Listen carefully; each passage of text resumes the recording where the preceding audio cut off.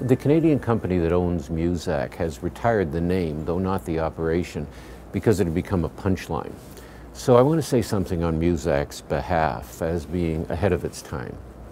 It anticipated music as background, which sounds shallow compared to really listening, but a series of technologies, transistor radios, Walkmans, Discmans, iPods, massively expanded that background role.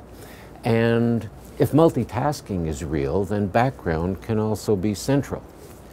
It anticipated compilations and playlists versus the notion of the album as the highest form of recorded music.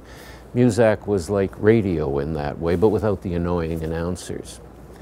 It provided unpredictability in the order, along with that sameness in tone, that eventually arrived for individual listeners with the shuffle function.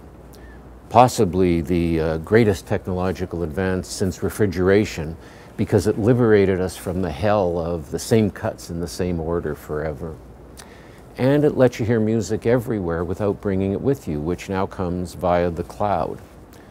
So if it's now obsolete, that's obviously because the rest of the music world finally caught up to Muzak.